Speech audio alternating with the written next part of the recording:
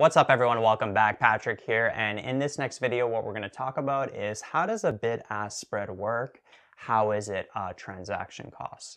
And to explain this, what I'm going to do, present a simple scenario. Let's say that you want to buy a stock for $10. So we'll call you investor 1. And so you're the buyer. You want to buy a certain stock for $10. And let's say there's another investor in the market. We'll call them investor 2. And they're holding the stock right now and they want to sell it to you at $10. Now you also have to make sure that the buyer and the seller, they want to transact with the same number of shares. But to keep things simple for this video, let's just pretend we're dealing with 1 share. So you want to buy 1 share for $10. This seller is willing to sell that stock, that same stock, for $10, 1 share of it. Now, in a perfect world, what would happen is you, investor 1, would be able to find investor 2 fairly quickly. And the transaction would be seamless. So you'd buy it for 10, they'd sell it to you for 10 at that agreed upon price. However, in the real world, it would be fairly difficult for you to find this investor. Let's say they're on the other side of the world. Let's say they're in a different time zone, all these different variables, so it can be a headache. So what actually happens is there's an intermediary, sort of a middleman, quote unquote, that helps this transaction, that helps match both investors. And what this intermediary is called is a market maker. They help in facilitating this transaction, so they provide liquidity in the market. It's usually a large bank or a brokerage. And what actually happens, they don't actually match you two. What happens is they buy the stock from this seller over here. And they give this seller money. So they actually buy the stock from the seller. So there's this transaction that happens. And then what happens is they're holding this stock and then they go and find you who wants to buy it. So then they sell you that stock. And then you give them your money. Like that. Right? So they do the finding pretty much for you. So obviously they're not going to do this for free. They're not going to provide this service for free, right? They're not just going to buy the stock for $10 from the seller and then sell it to you for $10. There wouldn't be any cut that they're taking. So the way that they take their cut for providing this service, for providing the liquidity, for providing the seamless experience for both investors, is they buy the stock from the seller at something called the bid price. And I'm going to explain to you what that is in a sec. And they sell the stock to this investor at something called an ask price. So they don't buy it for 10 and then sell it for 10. Both of these prices are different, right? This is a bid price. This is an ask price. And so before we get into talking about how those prices relate to the $10, so basically any buyer of a stock, buyers always buy, or let's say just investors. Investors always buy at the ask price. And then on this side, if an investor is selling a stock, if you're holding a stock and you want to sell it, investors always sell at the bid price. So if you have a trading account and you want to go buy a stock, you're going to notice that when you buy it, you're always going to buy it at the ask price. Or if you're holding a stock, you want to sell it, you're going to sell it at the bid price. And so the reason why it's different prices here is so this market maker can get compensated for this service, because a lot of time they're taking risks too. They are buying this stock and then sometimes they're holding it for a period of time. And so then they can get exposed to price fluctuations. So let's forget about the bid price. Let's say they bought this stock from this investor at $10.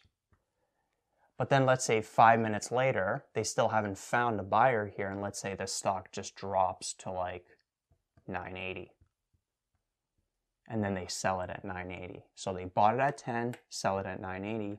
Notice they lost 20 cents there. Right? So they're taking on risk and holding this stock. And so what they do is they buy the stock at something called the bid price, which is always, if we have this $10 here, the bid price is always going to be a little less than that agreed upon price. So they'll, let's say it's 5 cents less, $9.95. So this is the bid price. So let's say they're buying the stock at the bid price from this investor for $9.95. Right? So the seller wanted to sell it for 10, but they're not always going to sell it at that market price. Let's say this is the market price here. It's always going to be a little less than the market price. So the market maker buys at the bid price for $9.95 and then sells it to this investor, not at the market price of 10, but a little higher than it. Let's say 5 cents higher in this case, at $10.05. So this is the ask price. So the ask price is always greater than the bid price. So the market maker, they bought it at $9.95 and then they sold it at $10.05. And so notice that they made 10 cents on that transaction. And this here is basically it's called the bid-ask spread. It's the difference between the ask price and the bid price. The ask price, remember, it's always going to be greater than the bid price. So the bid-ask spread in this case is 10 cents. Right? So you bought it at a price higher than the market price. The seller sold it at a price lower than the market price. And so the spread, that spread, the market maker collected 10 cents, and basically that's the transaction cost right there. So that goes to the market maker for providing that service, for compensating them on taking that risk and making the transaction fairly smooth for both parties. Now, this bid-ask spread here, it actually depends on a lot of factors. Actually, over time, what's happened is the bid-ask spread is tightening up.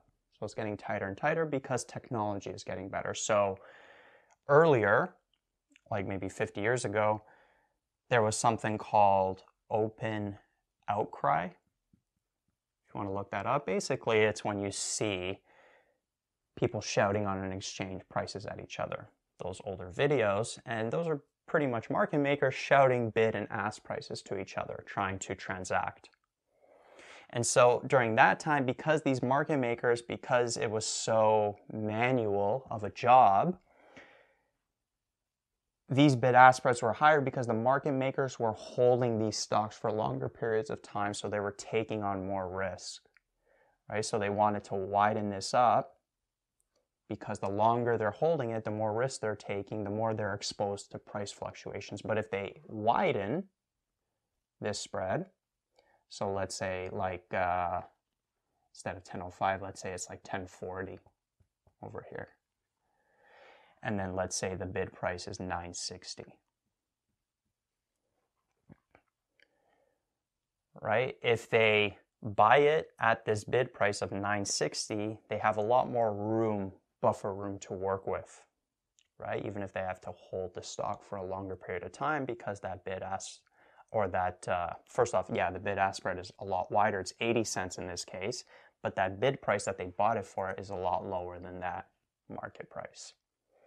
So the bid-ask spread was higher, more wider, when there was less technology, when it was open outcry. And then what happened, came telephones.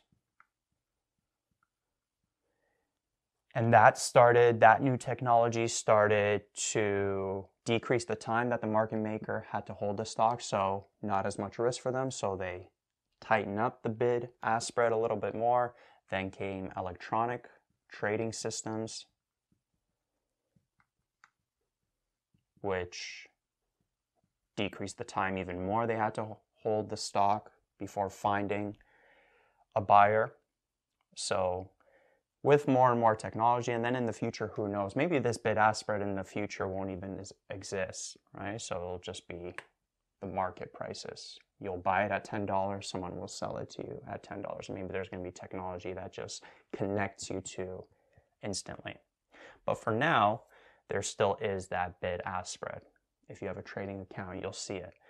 So that's number one. So over time with technology, the bid-ask spread is getting tighter and tighter. But there's also other factors. So trading volume is another one. So if a stock has a higher trading volume, it's more of a popular company. So for example, like Apple, then that bid-ask spread is going to be a lot tighter than a less traded company with lower volume. Because if it's a popular stock that's getting traded a lot in a day, then that market maker, again, they're not going to be holding that stock for too long. This part here, it's going to be almost instant. They're going to buy it and then they're going to be able to sell it, right, fairly quickly. So they're not going to be exposed to as many price fluctuations, and so they're willing to tighten up that bid-ask spread. And because it's higher volume, they're going to still get compensated even if that bid-ask spread is lower, right, because of that higher volume. But let's say it's a smaller company, it's not as frequently traded in the market, then there's more risk for them. They're going to have to hold that stock for a little longer, and so then they'll widen the bid-ask spread. So maybe it'll be at 1040, the ask price will be at 1040, the bid price will be at 960. Right? So trading volume, the higher volume of a stock that's being traded, the more popular it is, the tighter that bid-ask spread is going to be, the smaller it's going to be. And then another factor is overall market risk, overall market volatility. So let's say something crazy happens in the world and there's a lot of uncertainty in the market, then the market maker is going to widen that bid-ask spread because there's more risk. They don't know what's going to happen in the next maybe 5 to 10 minutes, right? There may be a lot of price fluctuation, and so they'll widen the bid-ask spread. Versus in a regular economy, everything's going okay, then they'll be willing to tighten up that bid-ask spread because the market maker feels that there won't be as many price fluctuations. All right, so that's pretty much how it works. Investors always sell at the bid price, and they always buy at the ask price, and then the spread of that goes to the market maker. That's the transaction cost.